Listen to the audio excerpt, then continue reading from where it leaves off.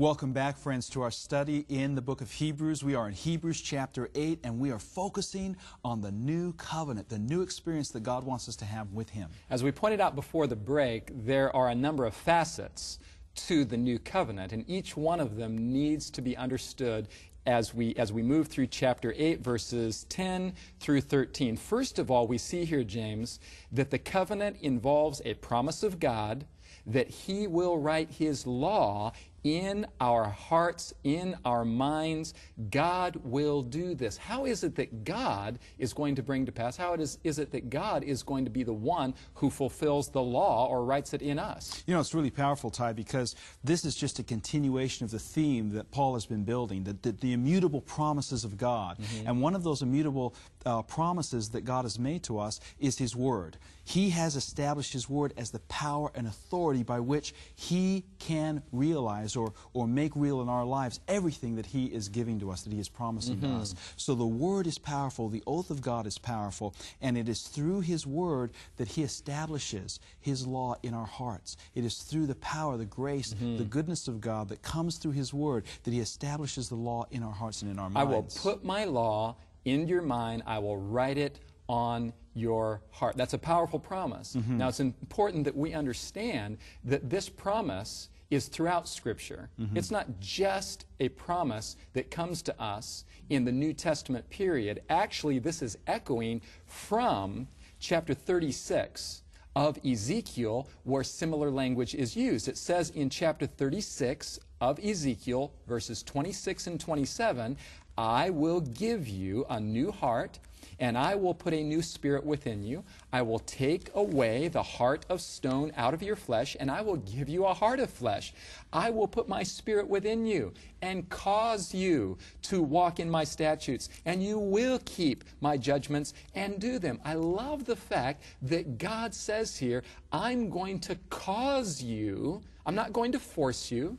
I'm not going to manipulate you. I'm not going to bear over you with any kind of dominance. Rather, I'm going to work from the inside out. I'm going to work on the inside of your being, give you a new heart, a new spirit, a new attitude. Paul says in chapter 2 of Philippians, let this mind or this attitude be in you, which was also in Christ Jesus. God's going to work on the inside of our hearts, and as a result of that internal change, there's going to be an external change. I will cause you to walk in my statutes and in my law. God's the cause, but He's doing it through us with our cooperation. Now, I like the latter part of this verse too. Verse 10 says, and I will be to them a God, and they shall be to me a people. That is talking about relationship. That's right. This is the theme that we've been building on as we've been moving through the book of Hebrews, relationship. It began in chapter 1. God has spoken to us, and He speaks to us through the Son. And He's continued this theme all the way through. Why? Because right here in Hebrews 8, we are kind of coming to a zenith, if you will, a summary, a culmination of the point that Paul is trying to make. God wants a relationship with His people. I want to be your God, and I want you to be my people. He created us in the beginning in His image, and He had that relationship with us from day number one. Sin interrupted this relationship, and God wants to restore the relationship. In other words, the new covenant is not just about, I'm going to put the law in their hearts, and they're going to obey me, and they're going to keep the commandments. Not that dryness that we see sometimes in religiosity. It's about experience. It's about love, because the law is based on love.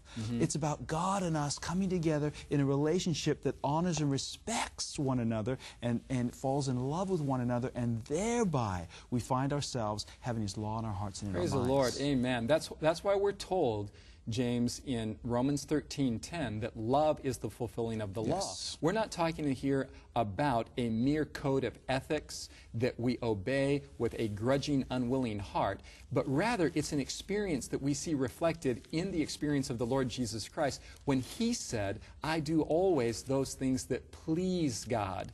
There is this sense, this tone in Jesus in which He longs to please the Father. Amen. He's not merely obeying as a legalistic requirement in order to get on the good side of an angry God, but rather What Jesus is bringing to us in the new covenant is a change of heart, a change of motive, a change of attitude, a change of perception of God's character, such that we begin to incline toward God, to love what God loves, to hate what God hates. Our tastes, literally, our spiritual taste, our moral taste is changed by this internal transformation. So this idea that there's a difference between love and law, that law is Old Testament legalism and what we need today is love, is not biblical. It's a false dichotomy. Yeah, all through the New Testament we find that the essence, the basis of love is the law or law-love. It's the same. In other words, not just in Romans but in Galatians, Paul says love is the fulfilling of the law. Jesus was asked once about which commandment was the most important, and Jesus said the first commandment, the most important commandment, is to love God. The commandment, the law, is to love God with all your heart, mind, and soul. And the second is just like it. Love your neighbor. Law, love your neighbor as yourself. When you look at the commandments, you're seeing the essence of love. Love and law go together. This is the biblical idea of love and law, James. In our popular culture, if you listen to the radio on any given day or you pick up a popular music CD, you're definitely going to hear the word love a lot. In fact, I saw one magazine article that said that they did a search on all the modern popular music, and they found that the most frequently used word in popular music is love. And they said that the second most frequently used word in popular music is baby. Baby, as in baby, I love you. And the third most frequently used word in popular music is yeah, as in oh yeah. So baby, I love you, oh yeah. But that's track 1 on any given CD. By track 2 or 3, I don't love you, baby, anymore because I've moved on to another baby that has been more, more attractive than you, that I love more now. And so it looks like the modern perception of love is that love really is self-satisfaction, but the biblical idea of love is that love is self-sacrifice. 1 Corinthians chapter 13, verses 5 through 7 says that love is not self-seeking, or as the King James Version renders it, that love seeketh not its own. And if love's not seeking its own, if love is not self-seeking, stated in a positive sense, that means that love is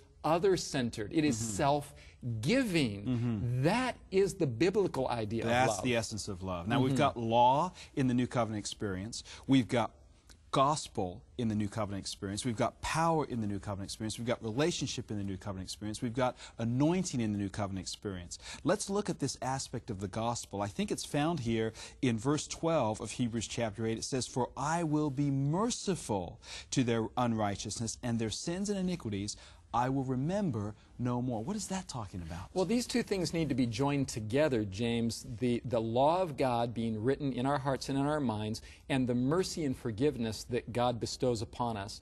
Whenever I think about the New Covenant, I think of the woman caught in adultery in chapter 8 of the Gospel of John and her experience, because she personifies a living experience of what the New Covenant is all about. Because Jesus said to her, "I don't condemn you." That's forgiveness. That's the mercy aspect of the plan of salvation in the gospel. Then he said, "Now go and sin no more." It's futile for us to think in terms of going to sin no more unless we are living in the light of God's non-condemning love for us. That's where the power is. I don't condemn you. Now go in the light of that love that I have for you and sin no more. So a vital aspect of this New Covenant experience is the mercy of God, the empowering mercy of God, the grace of God that empowers us to live a different life. Right. We cannot have any kind of law put into our hearts, into our minds, without recognizing first that God is going to take care of our guilt, that God has taken care of our sins, that He's purged them by Himself, and that the essence of what God is offering us is mercy and acceptance in spite of ourselves. And that empowers us, as it did with this woman caught in the act of adultery. It empowers us to go forth and sin no more. Sin being, friends, the transgression of the law, according to 1 John 3, verse 4. But before we get to a revelation of the law of God, we have, as you pointed out in Exodus, we have a revelation of the delivering power of God, of the blood of Jesus Christ, written on the doorposts, on the lintels, the blood of Jesus Christ that covers us, that forgives us, that is merciful toward us. This is New Covenant theme. The next aspect of the new covenant that Paul brings to our attention here that we want to focus on is in verse 11, where he says, "None of them shall teach his neighbor, and none his brother, saying, Know the Lord, for all shall know me, from the least of them to the greatest." So here is a personal, intimate relationship with God that each individual has, so that evangelistic witness, so to speak, at some point becomes unnecessary because you're already in a personal relationship with God. That doesn't mean we don't testify and share with one another after we have come to Christ and accepted the gospel, but now we're in a personal, one-on-one relationship with God. We have the anointing of God's Spirit upon us, and God is speaking in our own hearts. You know, this is so powerful because this was a failure in the Old Covenant. When the Old Covenant was given at Sinai, the people were confronted with Moses, whose face was bright and shiny, and when they saw Moses come down from that mountain that was filled with thunder and lightning, and they pulled back and they were scared, they said, "Moses, you talk to us. You tell us what God says, but don't have God talk to us anymore." In other words, they weren't willing to engage in that personal relationship with God. They wanted a mediator. They wanted someone to stand between them and God, a human being to stand between them and God. And we can do the same today, friends, with pastors, with preachers. We can follow people instead of following God. That is not God's purpose for the new covenant. So God wants us personally to engage with Him so that He can teach us personally. So they promised to obey God's law, but they did not enter into a vital living relationship with God that would empower them to actually be able to do it. They were not willing to be personally taught of God. Now, this is so powerful in the New Testament. You find this especially in 1 John chapter 2.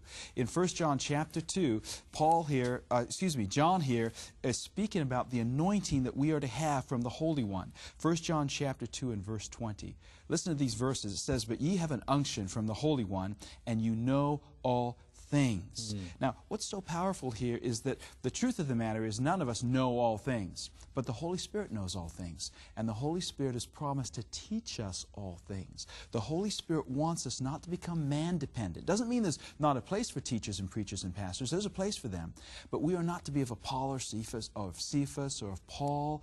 We are to be of Christ. We're to follow Christ. He is the great teacher, and God is promising each of us that we can have this anointing, we can know Him personally, He can teach us personally. I really like this word in verse 11 of Hebrews chapter 8, know. Everyone will know the Lord. It shows up a number of places in Scripture, and the first time we see it is in Genesis 4, where Adam knew Eve and she gave birth to a son. It's a word of intimacy. Jesus used the word when He said that eternal life is to know God. Yes. And now Paul uses it and tells us that it's a part of the new covenant, to enter into personal, intimate relationship with God. The law of God written in our hearts and minds, the gospel of forgiveness, the power of God to empower this relationship, the relationship that we're to have with God, so we don't rely on man, but we rely on the anointing of the Holy Spirit. This is the essence. These are the principles of the new covenant experience, of what God is calling us to, of what Paul is pointing us to in Hebrews chapter 8. This is to be the experience that God wants us to have with Him, that God wants you to have with Him, and He's calling you to that experience right now. Don't neglect it.